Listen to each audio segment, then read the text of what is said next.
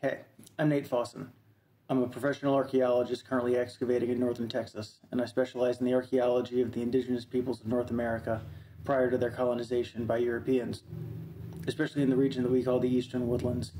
I've been working in this region for more than 10 years, so I have a fair amount of experience to draw on as I discuss these topics. But today I want to wander a little bit outside of my comfort zone and talk about a branch of archaeology that's very well developed in Eurasian archaeology, but is almost unheard of in North America. And that's the relationship between archaeology and language, what we might call historical linguistics.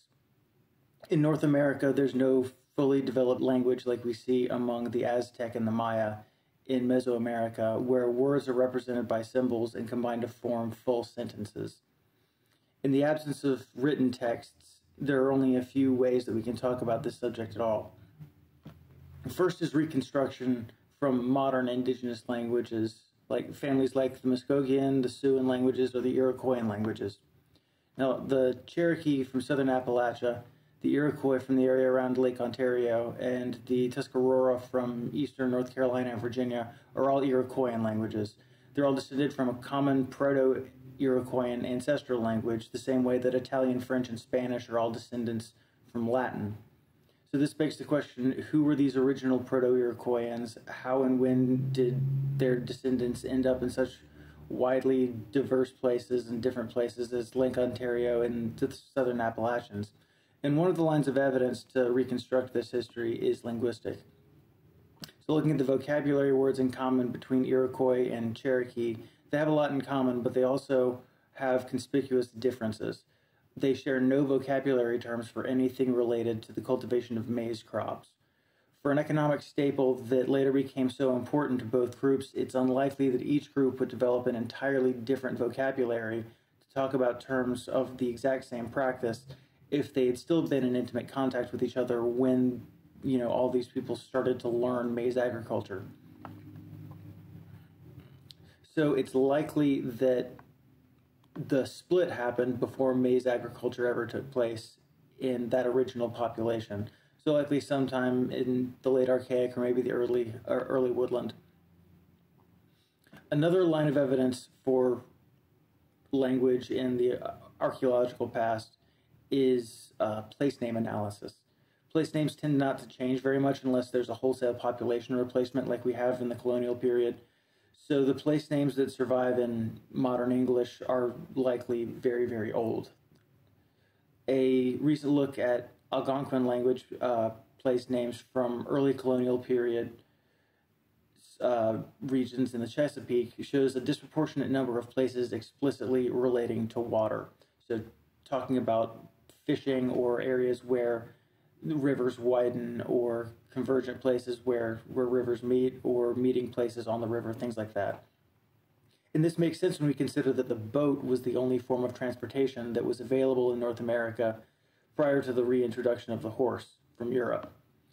So this use of language shows that, at least for the Algonquin speakers of the Chesapeake, but also likely for other cultures in the Eastern Woodlands, the world was organized around more of a hydroscape than a landscape, because the water is the primary mode of transportation for the entire time that people are living here, again, before the horse was introduced.